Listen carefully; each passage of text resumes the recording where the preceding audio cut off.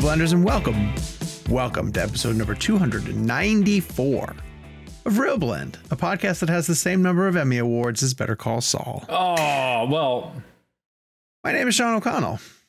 I'm the managing director. What? Oh. Wait, I'm sorry. Let me amend that joke. A podcast that has more Emmy Awards.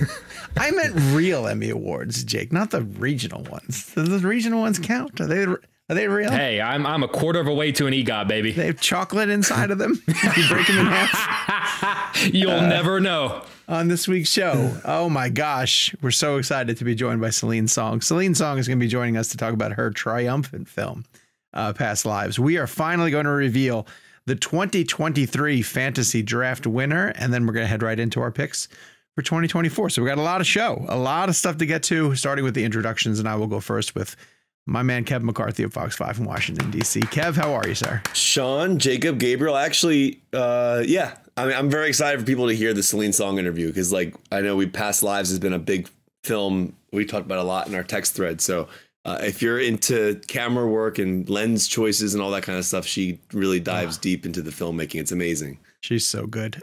Joining us as always in the third chair, Jake Hamilton. I'm sorry, Emmy Award winning, 2-time Emmy Award winning, 3-time Emmy, 3-time. God, damn it, How many times were you nominated, Jake? I was about to say 9-time loser. I was going to say 9-time loser. That's 9-time loser, 3-time winner. 12 nominations. Mm-hmm. You've had 12 nominations. Yeah. Good Lord. Why do you do this show? You miss every shot you don't take, Sean. That's exactly right. That's exactly. I guess that's if there was ever a pitch, Michael Scott said that, right? Yeah, that's exactly right. and then Wayne Gretzky, which is a great joke if you know The Office. Gabe, I was thinking about the other day. Remember when we just randomly ran into Wayne Gretzky at the trip, which is at the trip where Kevin got that sweatshirt. Ironic because the three of us all just interviewed moments ago Austin Butler.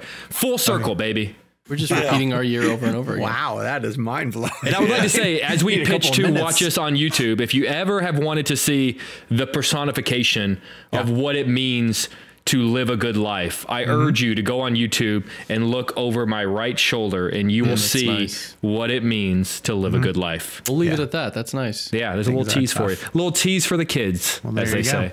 If now that you're on the YouTube channel, thanks for joining us. Hit subscribe, turn on your notifications.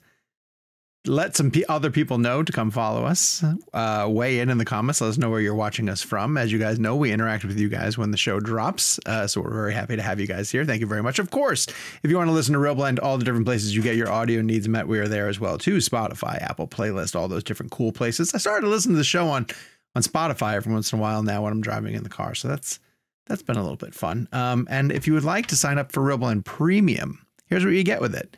You get an ad-free version of the podcast. You get a newsletter from me every other Friday. So make sure that you check the description of wherever you are listening to Real Blend right now, and it'll tell you how to sign up for Real Blend Premium. In the meantime, as mentioned, we have a huge show to get to. 2024 is off and running.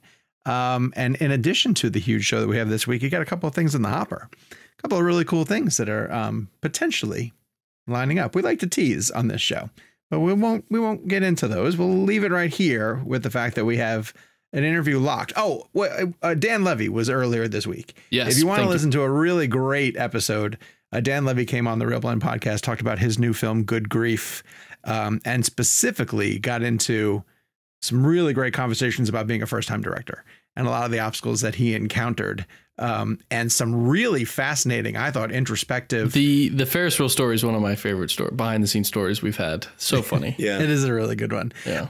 But talking about what I really loved hearing him get candid about was unlearning how to just be David from Schitt's Creek, and how his character in Good Grief needed to be more quiet and more subdued and not the center of attention, and him having to physically, as he says, deprogram himself from being David Rose after getting to play that character for a really long time. Anyway, fascinating interview, I thought, and not intentional, but some of those themes pop up in Past Lives.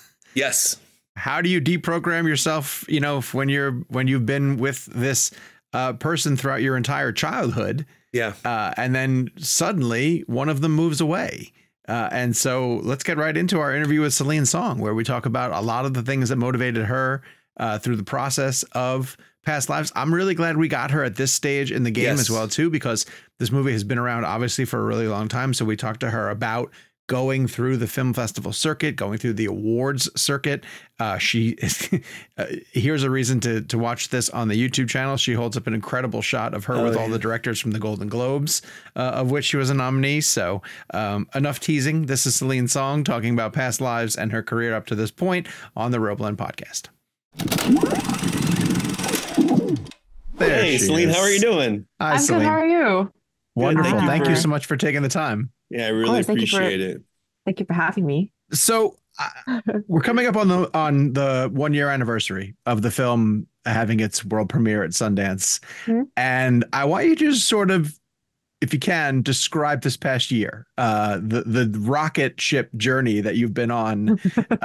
And if you could, is there an absolute highlight of the post-release process that you're gonna remember forever? Well, I don't know. I feel like it's like what is like, isn't there like a thing for like a soccer players where it's like everything every time they're on the field, it's a highlight reel after highlight reel. Like that's sort of the way it feels when it comes to the highlights, because it's all been so amazing, starting from Sundance, because I feel like that really is the birthplace of this film. I still remember sitting in the green room of the Eccles and being really, really nervous and very scared about this movie being out in the world, because I have no idea. Because I knew what the movie was to me. I knew what the movie was to people who made it. So I loved the movie regardless. It's kind of like that part of it was unconditional. But then, and then of course, as the movie was coming out, there is a hope. You're hoping that your audience is going to receive the movie the way that you imagine for it, you hope for it. And that exact thing happened at Sundance. So I think it started off with like such an amazing, totally spectacular way for a film to be birthed into the world. And then from there, of course, there's a process of just like releasing the film, which is in June. It was released in June in the summer, and I think that part of it was like such a special thing because it was now being seen. This thing that I wrote and directed with all these people, and that was very much a secret for us. We talked about it as like we just have this little secret of this movie, that we can't wait to share, right? Yeah. And then when June came, it was playing in just movie theaters. People could just buy a ticket and go in and watch it. And it's my first movie, so just the fact of that was so completely incredible. I don't know. It was just so special and so cool. And then of course now I feel like all the nominations and like all this awards part of this is like again, just like everything else is new to me. So I'm also it's surreal. learning.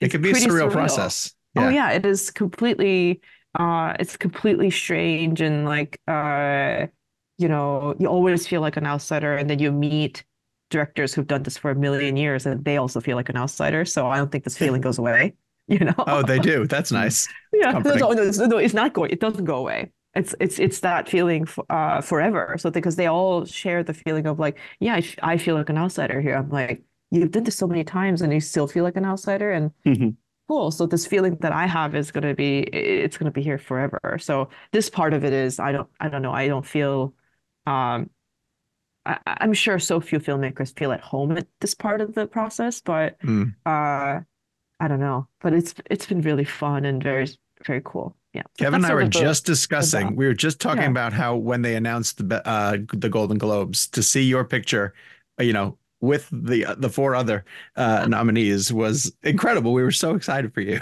Oh my God. Like there's this like it's just such a cool thing. I mean, like, did you guys see that amazing the directors I posted it on social media as well, but like, did you guys see this? That's what we're talking about. That's the so cool. that's the six nominations for the Golden Globes, right? Oh yeah, I was like, I'm like, hello. Yeah, I mean, Marty and yeah. Nolan. No worries. Well, I'm glad you brought that up, because I kind of want to go into that, because when you see yourself on that screen with the other filmmakers around you, and it's your first movie you've ever made as a feature film directorial person, the other filmmakers that are in that category, what have your conversations been like with them? Have they talked to you about your movie? Like, have you had any of these filmmakers that are in this category? Have you had conversations about each other's films yet? Have you gotten to that point? Well, I feel like, usually the context of which I meet them is at like a party or something, or like one of these. So it's always like stays in the thing of like, hey, hang in there, or like, hi, love your film, can't wait. It's sort of like that. So I don't think that I've had a really in-depth thing. I feel like it's usually the smaller things, or the chance encounters, or like maybe the filmmakers who are not fully in this mode. I think sometimes it's like easier to connect with them just because like they don't have a million things that they have to do the way that like I do, So it's sometimes easier to have like one side of the equation be a little bit like more together at this time. And of course, later when those filmmakers they go on with this part, I'm sure I'm going to be the person who is like, hi, I have a ton of time to talk to you. But you don't. Well, just Yeah. a quick follow-up to Sean's question, though, because, people change, but movies don't. So a movie comes out, right? And the movie is what it is. It comes out 10, 15, 20 years prior, whatever. And then as people grow, like I had an experience where I watched No Country for Old Men when I was in my 20s. And it didn't hit me anywhere near as hard as it did until my late 30s. And I'm like, oh, Yeah. now I understand that ending. So on a different scale, looking at your film, as Sean talks about a year prior, the film hitting Sundance, as you sit here right now, you are a different person. You've grown over this year. And I just wonder how your perspective on your own film has changed. The movie that you made and put out, and now as you sit here a year later with what is happening in the world or people that you've met and encountered, how has the film grown at all in your own mind? Well, I think that the what you just said is so true because the movies don't change, and I think that past lives doesn't change, and also my relationship to past life hasn't changed at all. Is the truth of it? Because I feel like how I felt after I finished director's cut, and then maybe after my the sound edit was done, and I was watching the whole thing down. I think that's the same feeling I have about that movie. You know, what I see are you know the everything that were limits for me as a filmmaker says, and like I see flaws in it. I see things that I'm like, yo, that was cool. Like, like I think everything that I felt in the sort of finishing part of the film, I think I still hold on to. And even sitting in the echoes, I think that my feeling wasn't different. I think what does change is the knowledge that this movie doesn't just connect with people who made the movie, but it also is connected with total strangers and people globally, people around the world. So I feel like my relationship to that changed, as in like now I feel like now I have a relationship with the audience, right? But I think that my relationship to the movie really doesn't, because I see it and I see the same movie to me, but the one that I made with the passion and like every day all I'm thinking about, this kind of like total devotional love that I had. So I don't think that my relationship to the movie changes, but my relationship to the audience changes because the audience is always vast, and then of course they have um, stories to tell me. Like I know so many stories from my audience about like what kind of childhood sweetheart they had and what kind of connection they had and where, the way that they connected to the movie, which is like all completely varied because people are different, right? Yeah, So very true. and I think that's the thing. I think That's cool. the warmth of the audience and the way that the audience, I can feel thirst for it, or like they feel hungry for the kind of intimacy that the film offers, or the whatever the reality or the authenticity the film offers. I think that is very felt, right? But who I am isn't necessarily changing in that way. I think all I can do is to offer who I am and who I always was to the world, right? I mean, now I know certain things. Like, you know what I mean? I'm like, oh, now I know what NBR is, you know? Like there are things that I know more about, right? As Yeah. in like, oh, so that's what that event is. Okay. Okay, Golden Globes, that's how it works. So it's kind of like I learned what like I was always like, what's a stylist? And then of course now I know what that is. Like I know what a stylist does and how the money works. Like so it's Yeah. kind of like some of that is practical. So in that way, I would say that I'm learning about every phase of it, right? The Mhm. release phase, and then like festival phase, release phase, and then Yeah. now the awards phase. Like I feel like I'm learning the nitty-gritty of every single part of it, and I'm like, huh, I never knew that that's how people felt about that, right? It's really weird. Our calendars are dictated severely by the film industry. Like every Yeah. year, it's always like we circle certain dates and we're like, okay, well, now we're coming up towards Comic-Con, so it must be the summertime. It's just Yeah, weird. totally. It's a Yeah, weird way to live your life. I do totally. want to ask you, as a filmmaker, now that you've been through the process, which you prefer? Do you prefer being out shooting as much as you can, or do you prefer the editing process? Well, I think the prefer is a funny thing because I mean, Yeah. so after I finished uh making the movie, I think I just shown the director's cut and we were gonna just finish the movie, finish the post of it on it. My line producer asked me fuck, marry, kill, uh pre-production, Yeah. production, and post-production, Okay. right? And I said, and I told this story to the folks in London, and then they think it's called like snog. Snog, marry, pie. I think it's so gentle like that. But in America, we say fuck, marry, kill. In Canada as well, we say fuck, marry, kill. So and my answer was so clear because to me it would be like I would say fuck production because Okay. production is so dynamic and there's so much energy and you don't know what you're going to get and this Yeah. completely spontaneous a part of it and you plan and you plan and you plan but sometimes you have to throw it all out like there is a kind of a really creative uh problem solving like really like wide-eyed part of it where it is like so exciting the blood is boiling and there are like 100 people showing up to just like get this done. So that Yeah. energy is, I think, the kind of energy that is, I find to be the thing that one would want to fuck, you know, Okay. like, you know. So that was what I would say. And then, of Yeah. course, marrying, I feel like I would marry post-production, Yeah. right? Sure. Yeah. Post-production is like day in and day out. It's like, it's a 9 to 5, right? It's like 10 hours. Yeah. Or 12. And then every day it just improves. You just build on the thing that you already did, right? And of course, you might Mm. have setbacks or whatever, but still it is a steady incline towards a better and better cut. And my relationship to my editor is that way too. It's very like, it's very much a partnership where you're like, where all the things that that we have to work on to be good partners Mm. is the same way that you have to be in your editing room, which is that like Hmm. some of it is about just patience and some of it is about understanding the film, right? And then know and seeing the film really clearly, right? It's Mm. not Yeah. you're not throwing everything against the wall. You're very much like, well, what is the movie trying to tell me? Like it's about being a good listener, right? Yeah. So Yeah. some Yeah. of that is what you need in a good marriage. So it's like in that way, I think that I would say I would marry post-production. And pre-production, I would kill because Kill.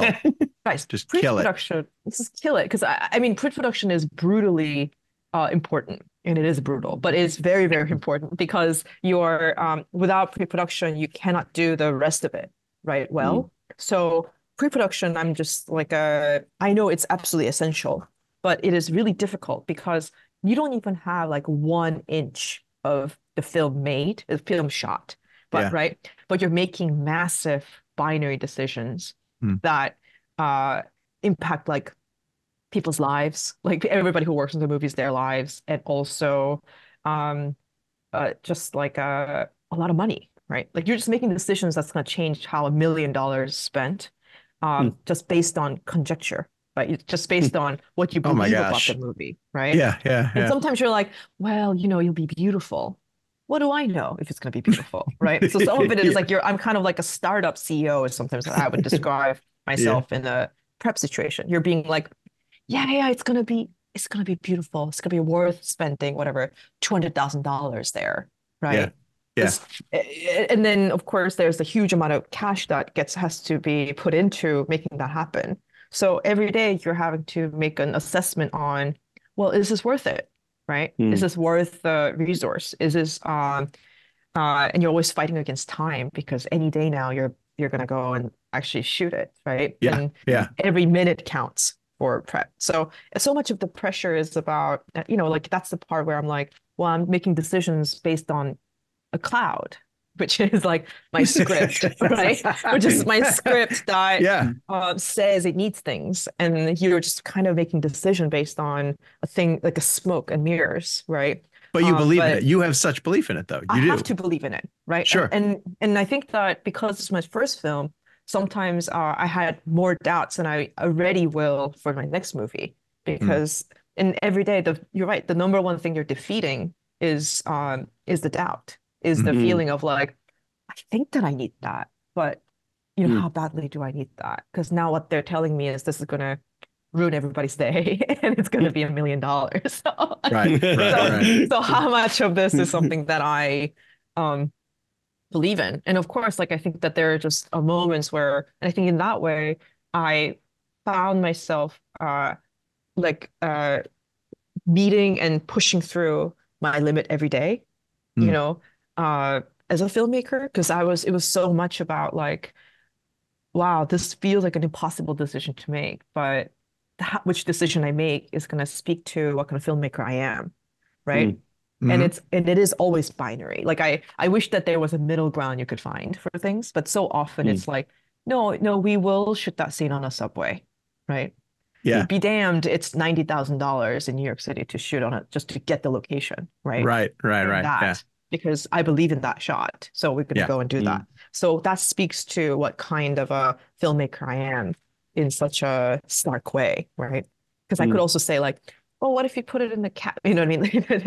there's a way that like what I care about was being tested and proven every day, and I think that to me was the most enlivening experience. Like I just felt so alive doing it. And now next movie you can point at the reviews and the box office. You can say, hello. Trust me. Thank you. I know what I'm doing. Well, yeah. I mean, I think that, so in Korean, there's this word, cho심. And cho심 basically means like the first heart, right? And it's the feeling, and it's really applied to most creative work, where they say like, you should go back to cho심. You should go back to your first heart. So what that means is the feeling that I had of like discovery and dealing with the unknown and being faced with the unknown every day, that has to be something that I carry through every single creative endeavor that I have. So next movie, what I always am going to aim for is to hold on to my chosim, so that it's like I'm never going to be like, look at the nominations, but it's always more like, well, I have to treat this like this is also my first movie, right? In some way, like I know more, I'm so much wiser, but it still has to have the spirit of the first movie, because that's the only way that a piece of work can have the first heart, and it can have the it can be alive, right? Because you don't, I never want to be sitting there working on a movie feeling like, well, done this before, I always want to feel like, no, I haven't done this before. It's so scary, It's such a great feeling. Celine, I was lucky enough to speak with you back in like late May before the June release, and we talked a lot about the use of your camera and the narrative reason why you'll stay on a character and the longing aspect. And I found that so interesting. We talk about shooting on 35 millimeter and the 1:5 ratio. So I want to go past that scene towards the end of the film. So I wanted to talk to you a little bit about the narrative decision process in shooting that moment, cutting John out of the frame like that. We're feeling his presence and that awkwardness. It's just a brilliant way that you played with it, but just in terms of how you play with those narrative decisions. Totally. Kevin, I remember you. I remember you from that conversation, because we had such a great conversation, Kevin. Yeah, I feel like we talked about, that was a day where I was doing like 36 interviews. And I feel like I remember being like, I really love that conversation, because we had to talk about filmmaking, even in the, whatever, 10 minutes that we were 4 talking. minutes. Right? 4 minutes we're talking. Well, and I think that, to me, I mean, it is really about the way that language can uh, create little islands or little isolated pods between two people, and there can be a culture that gets built within between two people that people outside of it cannot feel connected to, right? And language is one of the easiest way to do it. You know, if me and Kevin started talking in a different language that only you and I share, but then in which case then like other people on the Zoom will not have will know what we're talking about.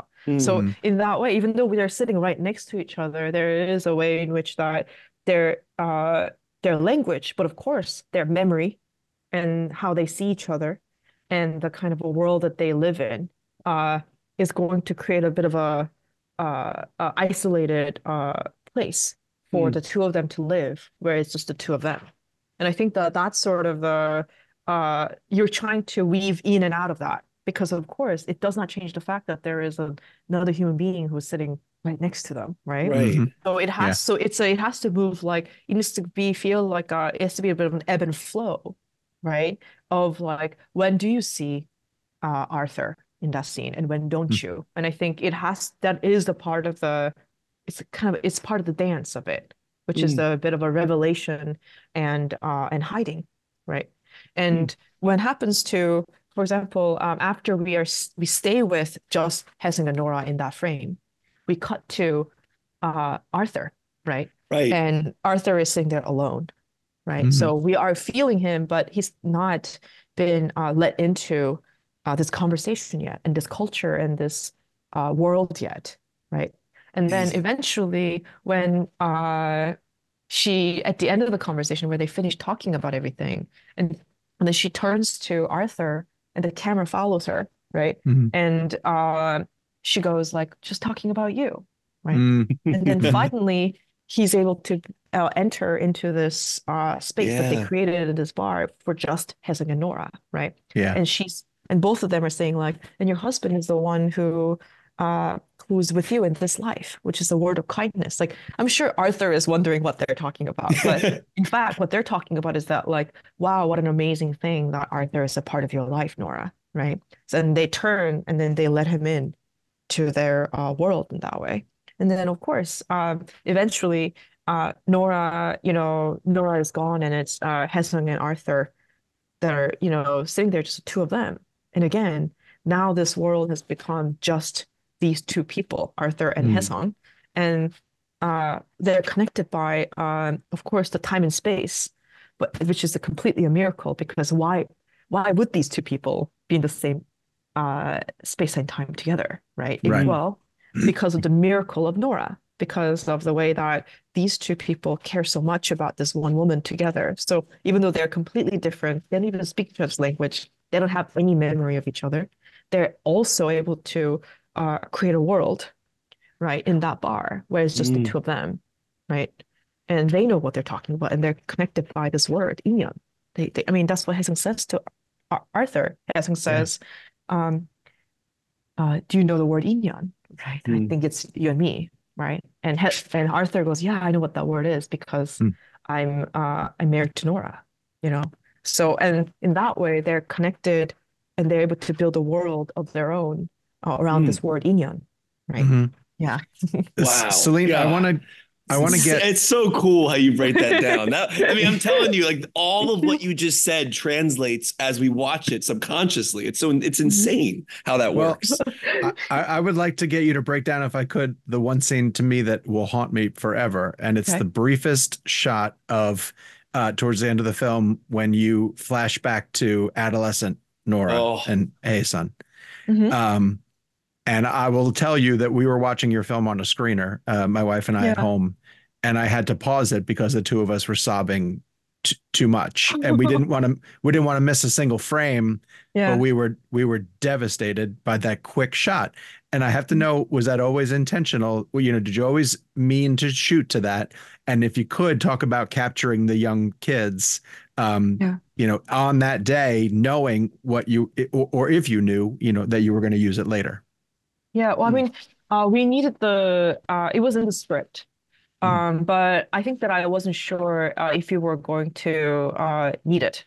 right? But I still, we all, of course, were planning to shoot it. But I think the key to that particular shot is that even though in life the two kids say goodbye to each other in during the day, Mm. the two kids are shot in that one flashback moment. They're shot in the dark, and what that's Yes. supposed to right, and that's what Oh, that's supposed wow. to imply is that these two kids have been waiting to get their goodbye in that corner for 24 years. Oh my God. I didn't even And put that together. Oh my God. and Oh my and of God. course, in only when they're able to say goodbye in East Village as grown-ups are those Mm. kids able to then actually say goodbye. Because the Oh, truth is that the movie is built in three goodbyes, and when they're children, because they're kids, and I think we know this because we were kids once, we don't really understand the weight of a goodbye, Mm. right? So that wasn't a very good goodbye. The kid mm. just goes bye, and that's Yeah. it, Yeah. right? Yeah. And Yeah. then only 24 years later, when they realize that from that moment, they've become different people who belong to different worlds and they're happily in their own worlds. And this in this life, they're not going to end up together, right? When they realize this and then they finally get to say goodbye to each other, only then are they able to um, get the goodbye that they're owed. So that's why that's shot is shot in the dark. And this was an idea that came out of a conversation with my DP and my production designer, Shabia Krishner and Grace Yun.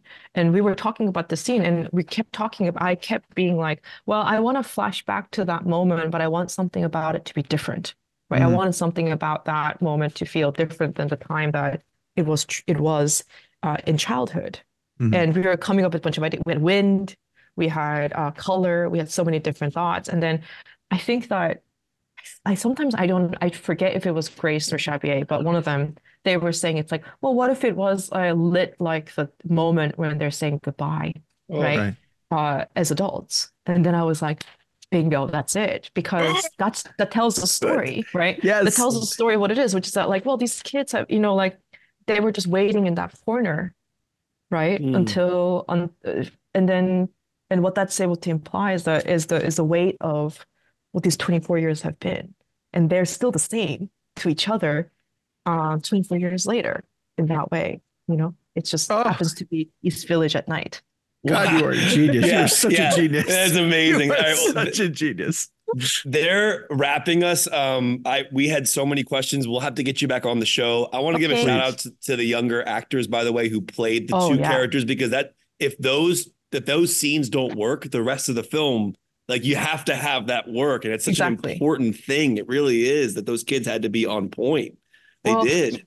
and I think that to me, that I didn't do chemistry reads for the grown-ups because I knew that that would work. But the kids, I did a chemistry read with the kids Oh, because, interesting. of course, their chemistry has to be exactly what you're saying. Their chemistry has to work, and it has to be the building block for the chemistry as them as adults. Because Yeah. Yeah. and Greta and Theo, when they were working on their chemistry, they were watching this particular chemistry read video so that they Mm. could learn from it and sort of like retain the childlike chemistry that the kids, of course, naturally have.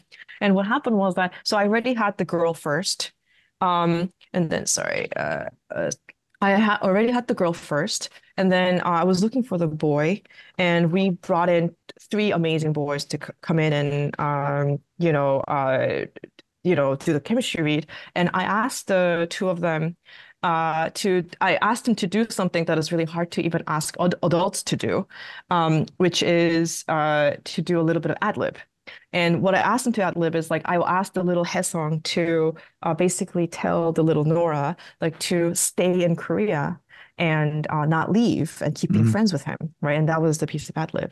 And the boy who I ended up casting, he did such a beautiful piece of ad lib that he did such a beautiful piece of ad lib that he actually made the little girl cry.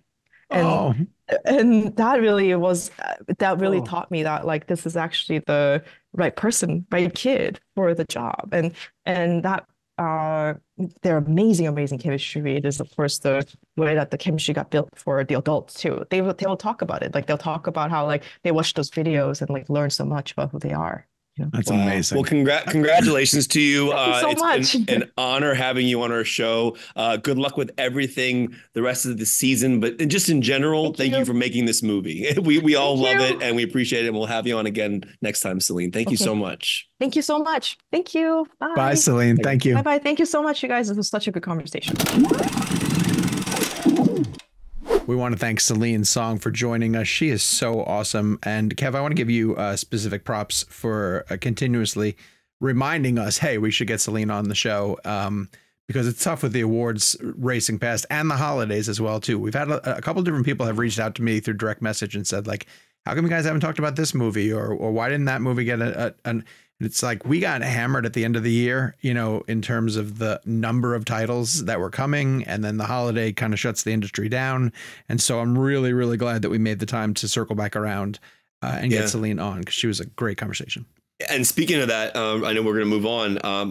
There's a lot of films that, again, we all had to catch up on. Past Lives, if people out there haven't seen it, highly recommend it. Also, congrats to Celine and the whole Past Lives team, because they got a PGA nomination, which is really big. And there's this year, the PGA had 10 nominations, which we're assuming are going to be the same 10 they're going to end up for Best Picture. And over the weekend, I had a chance to go to Los Angeles, and I got to visit Quentin Tarantino's new theater, the Vista Theater. And they're playing a 35 millimeter exclusive engagement of The Zone of Interest. Oh, cool. And I just have to say, for anybody listening to our show that has heard about this film or hasn't sought it out yet, I know it's coming out in limited release, and then I think it'll platform, I'm assuming. Seek this film out. I honestly can't even put into words how this film made me feel. It's so shocking and so disturbing. I'll never see it again, but I'm very moved that I did see it. I was talking to my mom about it the other day, and it's just, for people out there who haven't seen this or heard of this film, look it up. It's one of the most insane. It should win the Oscar for best sound. I've never heard sound design. And for people who aren't aware, like, Quentin revamped the classic Vista Theater in Los Angeles. Obviously, he has the new Bev where we did our event with Quentin Tarantino for the book launch. But the Vista Theater is still like the classic. It looks like it did years ago, but the inside is like completely remodeled, but it still looks the classic way. But speaking of sound design that Jake's bringing up, they had this whole brand new sound system in the theater. It's a one screen theater, and it's some of the best sound design I've ever seen. So seek that out. And also, if you're a fan of Godzilla -1, they're releasing it in black and white. I think I want to say this weekend or next weekend. So seek that out as well. So just two reminders. And this weekend, Spider-Man Across the Spider-Verse is coming back to IMAX. And then I hear that it's the best Spider-Man ever made. I hate you. It's so annoying. Jake Hamilton of Fox TV, the very specific and renowned Fox TV with no clarification at all whatsoever. All right, listen, we do a draft. This is a fun competition. Everyone likes to play fantasy football. Kev, of course, is Johnny NFL nowadays. Dude, I'm going to get Kevin in our fantasy league. Don't even get me started on what happened to the Eagles and the Dolphins, but continue. Yes, but we're a movie podcast.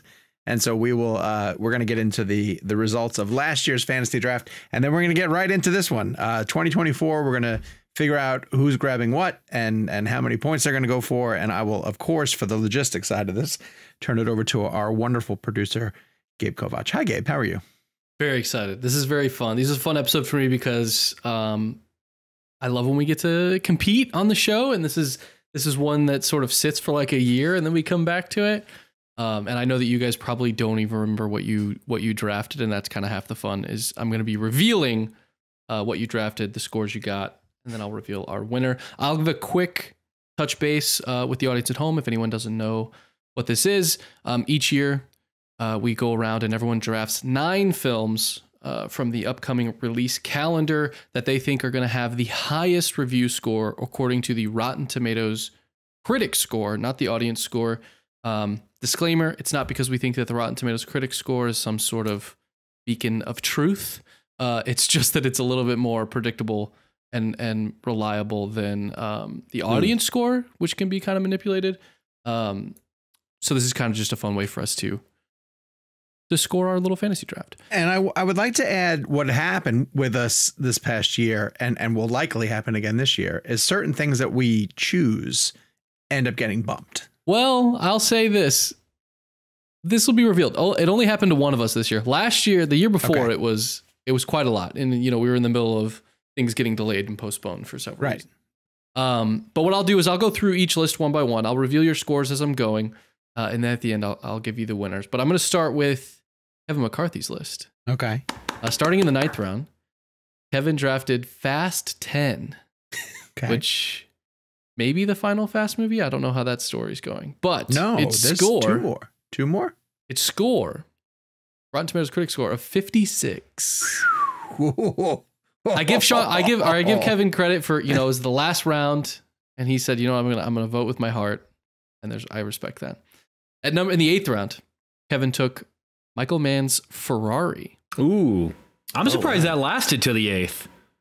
Yeah. It did. It was a very late release, so it might have been one that sort of slipped the mind. That came in with a 72. Okay. Oh, and if I didn't mention, this is as of today. Sometimes these shift a little bit, but the day we're recording, I refreshed all these scores. Oh, good for you, January man. 17th. I'm impressed. Nice job. Thank you. Good work. In the 7th round, Kevin McCarthy took John Wick 4, Good pick. which Good brought pick. him in Good a pick. 94. Yeah, I was gonna say that's Wow. 90s. That's a good Well one. done. That's a good Before pick. you continue, Sure, so go do you add up all these numbers and then divide them up? Yeah, by, we just do an average. We do an Okay, average. That's how I cool. score it. Yeah.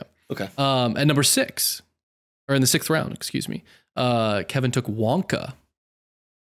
Kevin with a lot of late I feel releases in the like year. that's not a bad pick. I feel like he did okay. This is a respectable pick. It came in with an 82. Yeah, Oh, wow. that's honestly higher. Interesting. I thought it would have been like mid 70s. Okay. Yeah. Okay. It's not In a the bad 5th pick. round, Kevin took Mission Impossible 7. All right. I mean, that's a fair pick. That's in the 90s. That's a No, 9. I don't think it is. No, I think it is. Its That's in the critic score, 90s. it scored a 96. Yeah. Kidding me? I want to say it had like the best.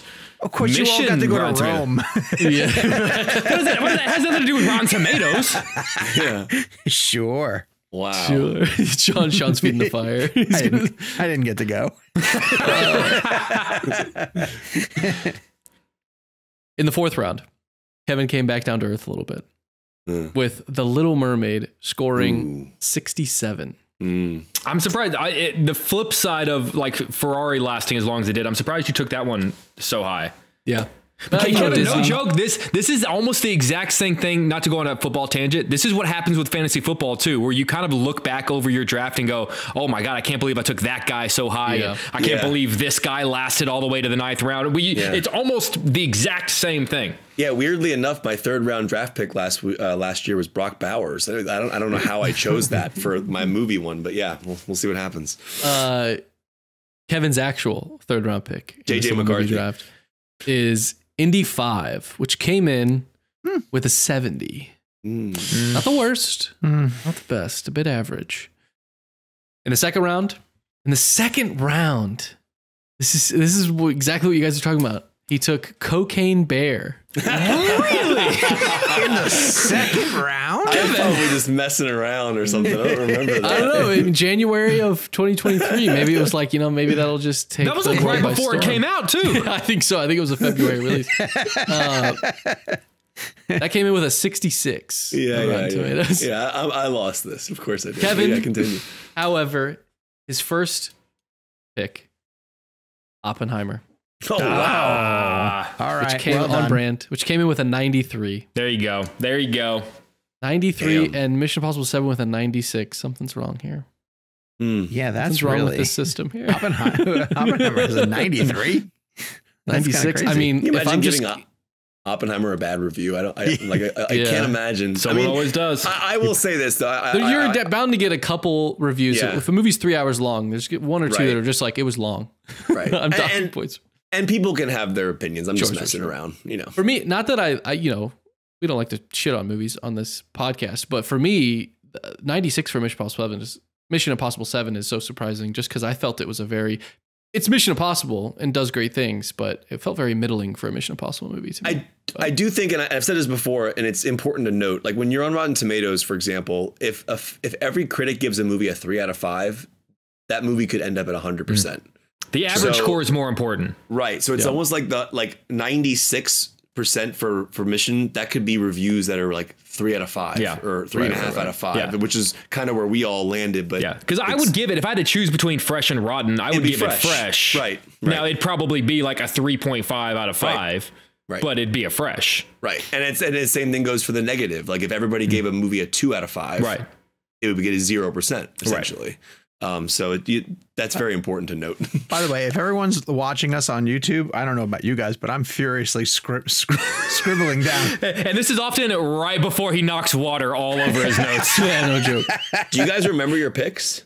No, not at all. Okay. All right. I mean, I went first. So that means I'm probably last, but continue. I don't know I don't remember who went first. Oh, no, I'm talking about like you put me up first. So I'm assuming I'm third. No, this is just how the order that it's in my doc. Okay. Up next, we have Sean's picks. And I might pick up the pace here a little bit just because we do have another draft to get to. But in the 9th round, Sean took Polite Society, which scored a 90. That. Damn. 90? Got a 90. And Sean, you were excited about that whenever you drafted. I remember you loving that. And then you really enjoyed it. Yeah, that was one that stuck with you through the year. Terrific. That said, in the 8th round, Sean took the Jamie Foxx, Will Ferrell talking dog vehicle Strays, which brought home a 53 on I'm gonna Rotten go back and listen to Tomatoes. this episode to find out what our mindsets were during all of these. That scored a 53. In the 7th round, Strays. in the 7th round, sorry, I lost my space here. Sean took Beau is Afraid, which in January of 2023 was a very good pick for the 7th round, I would argue. Yeah. But it came in with a 67. Wow. All right. I did not like that movie. Polarizing film. Polarizing, yeah. Polarizing. What was the Rotten Tomatoes on Cocaine Bear one more time? 66. And what was Beau was Afraid? 67. Wow. Different films, same energy, maybe. Yeah. Weird. Yeah. In the 6th round, Sean stuck with the Marvel ship. Oh. Guardians of the Galaxy Volume 3. Okay. Ooh. Okay. 70s? Brought in a respectable 82. Oh, wow. Okay. That's way too high for that movie. Okay. In the 5th round, Sean took The Color Purple. 82% is actually how much CGI was in the film. Sure. Yeah. In the 5th round, Sean took The Color Purple, which scored an 86. Good pick. In the 4th round, Sean took Creed 3. Good pick. All right. Which scored an 88. Yeah. Great movie. In the 3rd round, Sean took The Killer from David Fincher. Ooh. Which scored an 86. Wow, Sean coming in hot. In the 2nd round, Sean took Barbie. Fuck yeah! Yes! Sean. Which scored an 88. What? That's in the 90s? That might be one that suffers from 4 billion people reviewed it. Yeah. You know, kind of thing. That's crazy. Wow.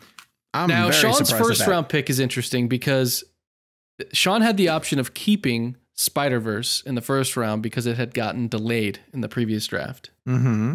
He decided to forego keeping Spider-Verse in order to draft Dune Part 2, which subsequently was delayed out of the year. Right. In its place, he took the Iron Claw in the 1st round, technically free agent. Okay, but That's not a bad pick. No, it's a good pick. It's a good pick. Explain how and why. By the time Gabe got to me, I only had X amount of movies that we didn't know the score I'll say of. this disclaimer now. You're responsible for your own team here. If I notice, I reach out. Look, you gotta play the waiver wire, baby. If you see your name drop, you reach out to me and say, hey, I'll take this. Yeah. All right. But so don't worry. Iron Claw. Don't worry, Sean. The Iron Claw is a great pick. The Iron Claw took home a score of 88. Yeah, I would have thought it would have been in the 90s. Pretty good. Shit. That's a great pick. Great. All right, and finally, we get to Jake's list. All right, let's go. I won this. It's going to be hard to beat Sean. That's a lot of 80s. In the 9th round, Jake took Leave the World Behind. Oh, that's good. Which scored a 76. Oh, wow. I thought it did better than that. Polarizing film, I think. Yeah. In the 8th round, Jake took Napoleon. which scored a 58. Oh, I would have thought that would have been higher. Yeah, that's that's unfortunate. That one hurts. In the 7th round, Jake took Super Mario Brothers, which scored a 59. What? Now, this is one I noted. This was our, unless I missed one, but this is our largest swing between critics and audience because its audience score was a 95. I love that movie. Come on. 59.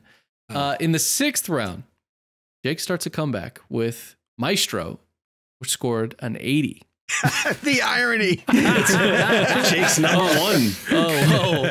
The irony. In the 5th round, Jake took Asteroid City. All right, these make sense. Which scored a 75. Ugh, I think I lost. In the 4th round, Jake took Poor Things. Okay. Ooh, Scoring a 93. there we go. Here we go.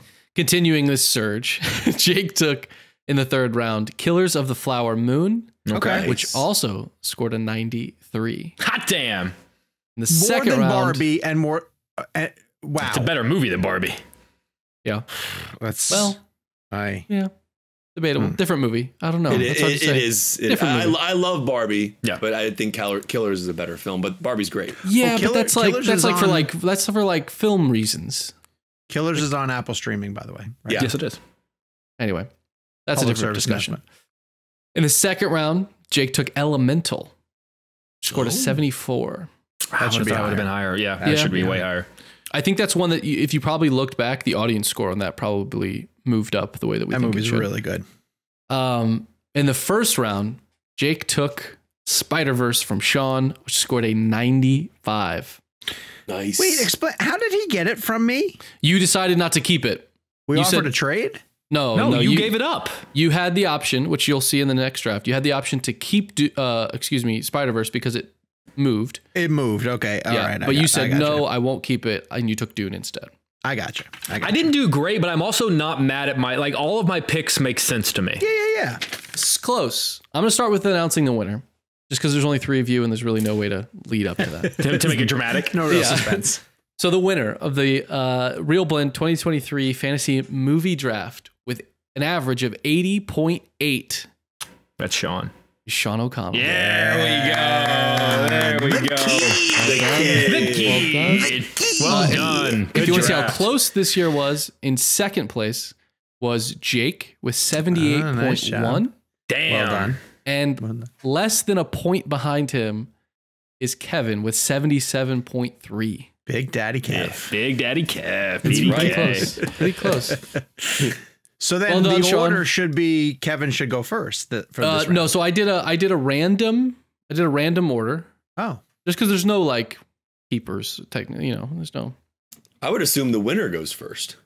No, usually in like in fantasy sports, if you win, you have like the least odds of picking higher. But again, there's only 3 of you, so Seems backwards. Well, no, so it's in terms of sports. no, in fantasy sports it's that way. Oh, I'm fantasy saying it sports? seems backwards. Yeah. Yeah, no. Anyway, congratulations, Sean. I don't remember if you bet anything. Maybe a cheeseburger from Whataburger you owed? No. Congratulations. It would keep you hydrated. That's Yeah. true. Yes. It's dry. I already have this giant glass of water Try right here. winter. I'll just maintain this. All right. On that note, we are Tasty going value to throw it to a break, and when we come back, we are going to start the draft of the 2024 season. Okay, and we are back, and we're going to kick things off with revealing the order of this year's draft. But before I do, someone here has to make a decision. Sean.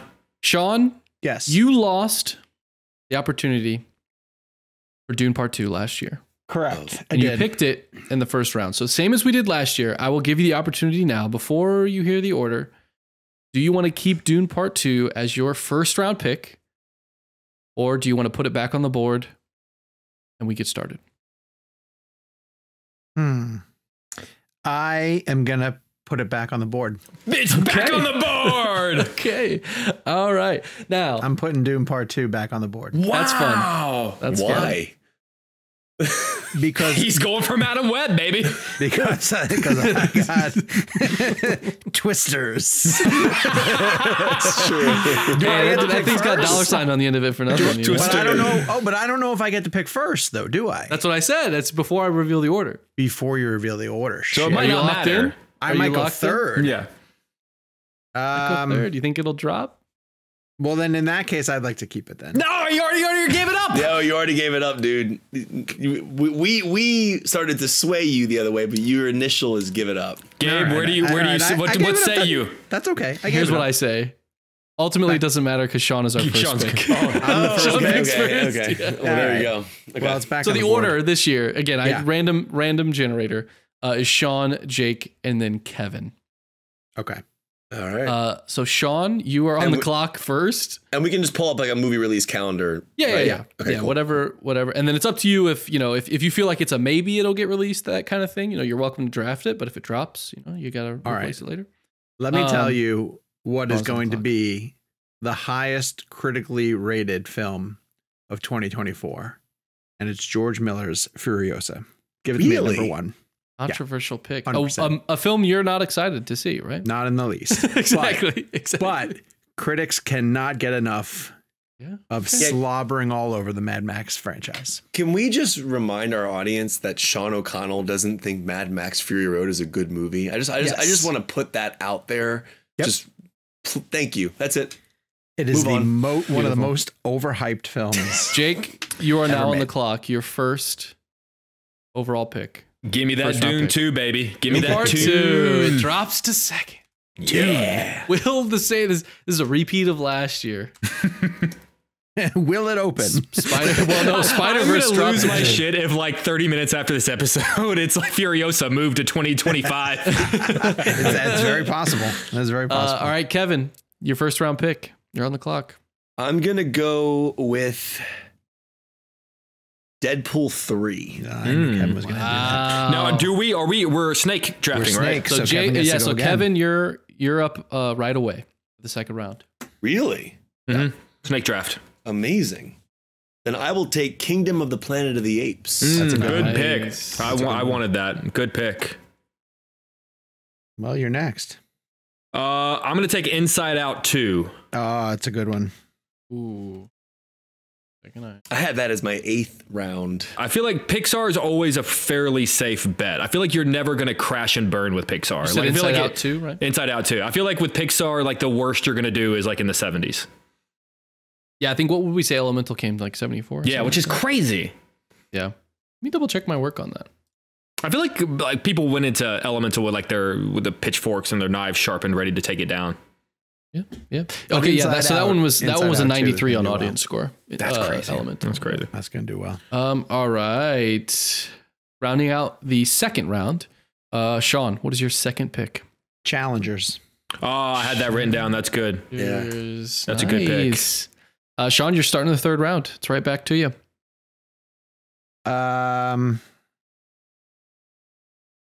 Give me Nosferatu. Good pick. That's Sean's third.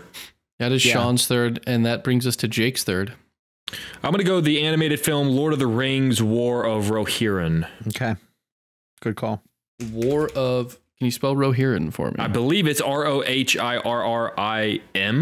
Forgive me. It's probably the only one that sounds like that coming out this year. I'll be able to find it. As far as I know, it's the only Lord of the Rings coming out this year. Are they doing the second season? Is that coming out this year?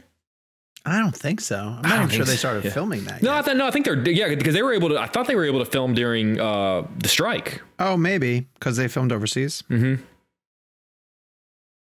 Kevin, that brings us to your third round pick.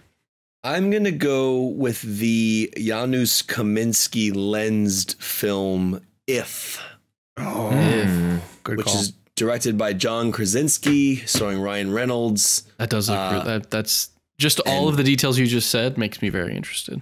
Yeah, Spielberg's guy shot this. It's awesome. So it looks cool. So Kevin, you're back on the board right away with the fourth round. I will then take Joker 2. Joker 2. Even though I know Joker 1 didn't have a good Rotten Tomatoes rating, I have a feeling Did it this not? one.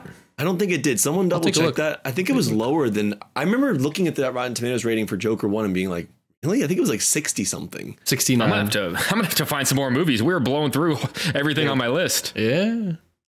Yeah, it had a 69 critic rating. Isn't that wild? 88 audience. Yeah, I remember coming down on it over time. Not like down on it, but I remember leaving it being like thinking really, really highly of it. And then after a rewatch, I was like, oh, you know. Yeah. I didn't love it as much as I did originally. Good. It's very good. It's very good. Yeah. All right, that was my 4th round pick, right? Yep. And Jake? I'm going to go Mickey 17. Damn it, you fucker. I heard that got moved. Well, it got moved from March. It was supposed to come out in March. Okay. But I have faith that it's hopefully not going to be delayed an entire year. I'd hope that so we'll see what happens. Cool. Okay. I'm taking a little bit of a risk there. That's Robert Pattinson. Mm-hmm. Bong Joon-ho. Bong Joon-ho, his follow-up to Parasite. Sean, your 4th round pick. All right, I would like to ask a question. That's not what this game is. Move on. Yeah, No, I'm just kidding. We might have an answer. Is Untitled Jordan Peele a 2024 movie? 2025. No. Yeah. I think they moved it. I think he it won't come out this year. There's no way. Okay. He hasn't even started production. I'll say this. If there's something that's on the calendar that is untitled, I'll allow you to draft it if that was more your question. Yeah. But that one I know for sure. But again, risk if it doesn't even have a released title. Yeah. All right. Give me Wicked Part 1, I guess. Wicked Part 1. What's that? It's the an adaptation of the Broadway musical. With, wait, no. I know what Wicked is. It's 2 parts. 2 parts, yeah. It's 2 parts. Oh, I didn't know that. This is it's gonna the second part is just the Wizard of Oz. I think they're a year apart. That's pretty good. You're just gonna add that. That's pretty good. What pick is that for Sean? Part 2, they just put Wizard of Oz in theaters. That's really good. Sean is up with his 5th round pick. I'm up again. Yep. Didn't the guy who directed Wizard of Oz, was it Victor Fleming? He did Gone with the Wind and that movie in the same year. Yeah, I think didn't he come in part way through one of them? Yeah, I think partway through Gone with the Wind. But gosh, wow. Yeah, I mean that was back when there were like 7 directors. Yeah. I think Gone with the Wind had like 5 directors or something like that. Yeah. All right, give me. Shit, I don't believe that this is going to be the case. Down to the wire. We're in the 5th round, and it's already getting there's nitty and so gritty. many thin, baby. There's so many good ones left. Give me Gladiator 2.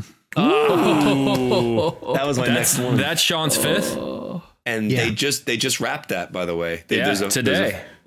That's awesome. And I'm so excited for that. Little shameless plug, when we had Ridley Scott on for Napoleon, he was in the middle of going back to filming Gladiator 2. So, and he talked about his original idea that involved a portal to hell, which you should go listen to that interview too. I think, but I'm afraid critics are going to have their knives out for that. You know, I don't know. I feel like Gladiator's beloved. People love Paul Mescal. Like people. Oh, there's love that too. him. There's that too. And I think Denzel. it's going to be.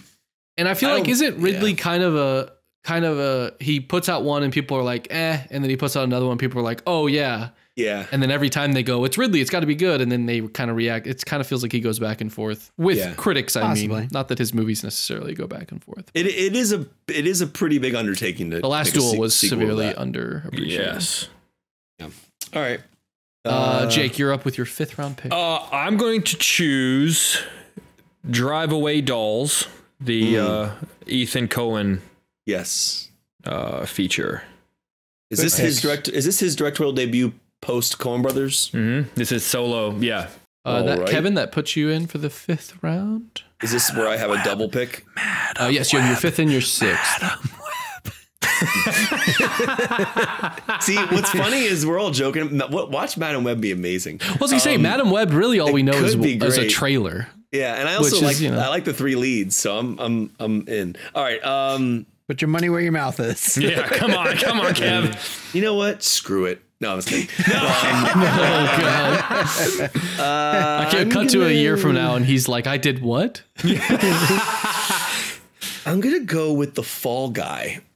Yeah, I just wrote that down. The reason why I'm going to give a little insight into why I'm picking this, because I actually almost opened with this one. Wow. Because the reason, I love David Leitch. The the concept is really cool. It's basically Drive but with a bigger budget, right? He's like a stunt driver, and Ryan Gosling. But the reason why I'm confident in this one, did you guys see that they're going to premiere 2 months early at South by Southwest? Oh, they are? Yes, I did see that. Yes, I did see that. You don't do that unless your movie's good. That's a good call. like especially tell that to Disney and Indiana Jones. Now, my argument for Disney and Indiana Jones was that that was kind of a career retrospective to Ford, and like they gave him the award there. It felt more like overarching indie rather than just, hey, let's premiere 5 here. That did backfire, and we all know that now. My mom or dad sent me an article the other day. I think that Indy 5 was like it was the least profitable film, or the most that of the year in terms of budget and box office. Really? It lost the most money from what I someone looked that up. I'll double check it. But all right, so I'm gonna go The Fall Guy.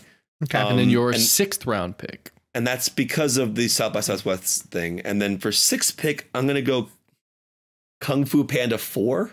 Okay, you know what?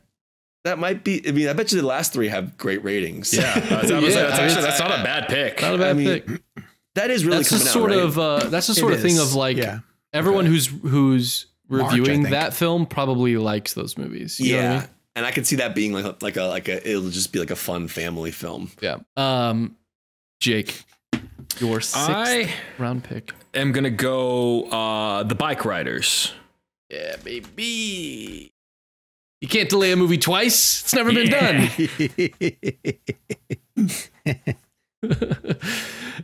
Sean, you are up with your 6th round pick. So can I take Linklater's Hitman? Because it hasn't really opened yet, right? But the reviews are already out for it. Let me look and see. Here's how I'll decide. Bike Riders reviews. Oh, that's a good point. Yeah, I don't think those can count then. If there's already too late, I already picked it. Well, hang on, let me look. Let me take look. it back. This is how I do it. If it already has, I'll let Gabe. Ooh. Yeah. Ooh. I think those 2 might be not eligible. Jake, if it was like 2 reviews, I'd give it to you, but it has 30. It has 35. Yeah, but good thing the limit's 36. Right. I think we're gonna have to take a step back. Thank you. Come on. That's a good call. Jake, I'm gonna bring it back to you in the 6th round. Son of a bitch. Give me Horseshit. Give me Quiet Place Day 1 from the director of Pig. And then Sean, what was the one that you had put up? I'll check. I said Hitman. I hope there are 36 reviews. Linklaters. Why is 36 such an important number, Jake? Because it was one more than 35. 37, Kevin Smith style. I thought it was also a very important year that someone's turning. Yeah. Special boys. Yeah, Sean, that is ineligible. It has 70 reviews. Damn! Wow. Guess what its score is after 70 reviews? I didn't look. I believe you. To be fair, guess what its score is after 70 reviews? 90 something. 96. Yeah, Sean knew that. He already knew it. I knew it got good reviews. All right, Sean, your 6th round pick. Okay, give me Horizon Chapter 1. Oh, who's going to take Horizon Chapter 2? Good pick. Does it come out the same year? Or is it? I thought it was like months apart. I hope they make it a big event. Oh, that was good. Come on. That was good. Thank you. I love that movie. Paul Verhoeven, is that his movie? Yeah. Wait, is it Verhoeven? Let's look and see. Yeah, they both come out this year. Both Horizons? Oh, do I want to take Chapter 2? Chapter 1. Yeah, you got back-to-back picks. Come on, baby. Jeez, I should have taken Chapter 2. It would probably get better reviews. You can take them both with this back-to-back. Do I want to do that? Yeah, why not? Oh, wow. In for a penny, in for a pound. Cut to worst Western of all time. So Chapter 2 gets scrapped. Makes Waterworld look like Citizen Kane. Yeah. Horizon 2, more like Waterworld 2. The postman rang twice.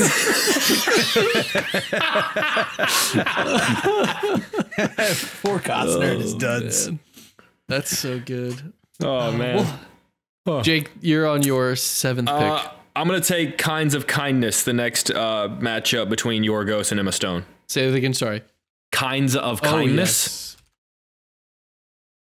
Hey, why not? Why not? They haven't missed yet, have they? Kevin, that brings us to your 7th and 8th pick. I will go with Alex Garland's Civil War. Ooh, yeah. That seems Number 7. high risk, high reward. Yeah, I would say that's a risky one. Yeah, cut to a year from now when Kevin goes, I thought I picked Captain America Civil War. Yeah. That's Kevin's 7th. Yes, and for the 8th round, you're on the clock. I'm not really keeping. Go with, just because of, I don't think that the franchise generally gets the best reviews, but I'm going to just hope that this one lands. So Bad Boys 4 is my number 8th pick. Okay. And that's just kind of more of a, I just wanted to, I love that franchise. So yeah. Jake, your 8th pick. I'm going to say the same thing in that they haven't gotten the best reviews lately, but I'm going to hope this one lands. I'm going to Fede's Alien and just pray that what was it called? Romulus? They're saying it's Romulus, but has that been confirmed? I don't know. I'll put Alien Fede. Ridley loved it. Yeah, but he also didn't like Blade Runner 2049, so yeah. Take that for what you will. Sean, you are up with your 8th pick. I'm a little 8th and 9th. These are your last 2 picks. This is it for me? This is it for you. All right. Give me Twisters. Twisters. And give me Madam fucking Web. Yeah. Are you? Okay. Yeah, I want it. I cannot wait for a year from now. It's going to be 99%. This is Sean's greatest movie of the millennia. There's a couple of things that I have written down here that no one has picked, and I'm very surprised that I really should have taken. But Sean's headline for his review: Marvel is saved. It's a Sony movie. That's Sean's 8 and 9. Yes. 50 So Jake, Shades we're on of your. Yay. Okay. Yeah, Jake, your final pick of the draft. Oh, this is my 10? 9. We'll only do 9. Oh, we're only doing 9. Yeah. Oh, which is weird. That's weird. Why? I think when we started doing it, just 10 seemed a bit of a stretch. Like by the time we got there, I could go to 10. Do we want to add a 10th round? Sure. Yeah, why not? Okay, we're going to add it. Ladies and gentlemen at home, as commissioner of the league, I have to make an official announcement this year. We're going to 10, baby. We're adding a kicker. We're adding a 10th round. It's never been done before. The league needed some expansion. Yeah.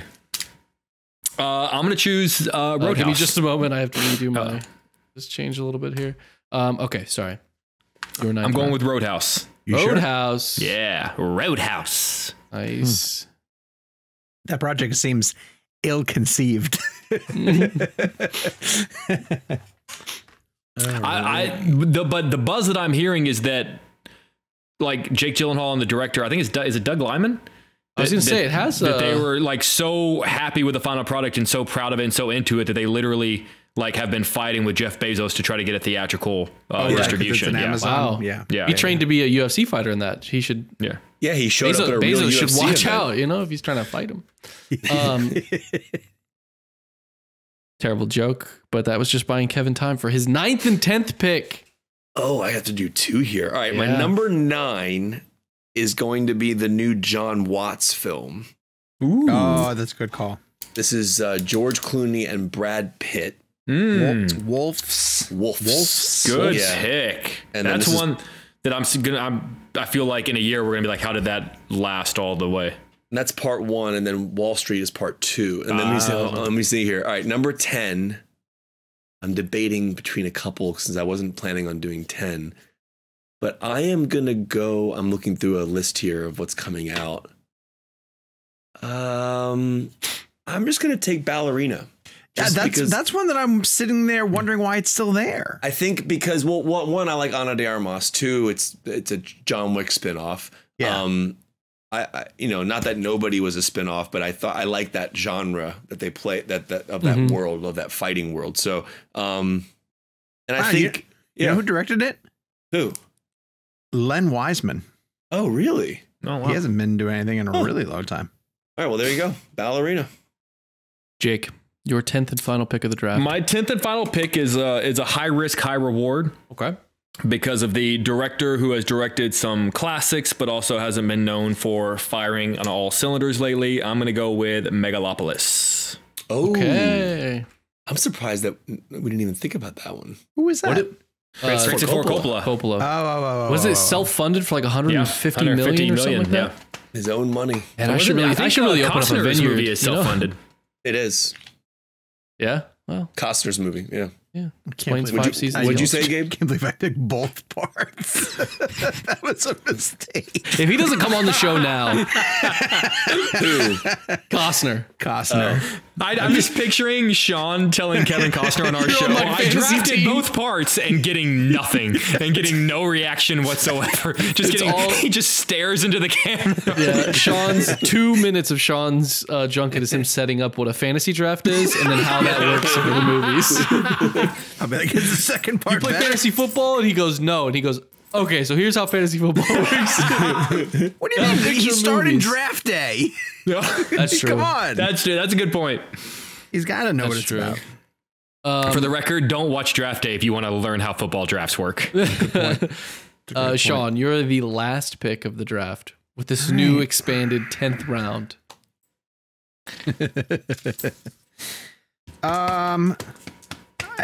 There's one major movie that I'm really surprised none of us have taken, and I think it's Well, because we're all. I'm also surprised that Sean hasn't chosen a particular film. Well, he Interesting. spent 2 of his picks on Kevin Costner. Okay. So he might have missed 1 or 2.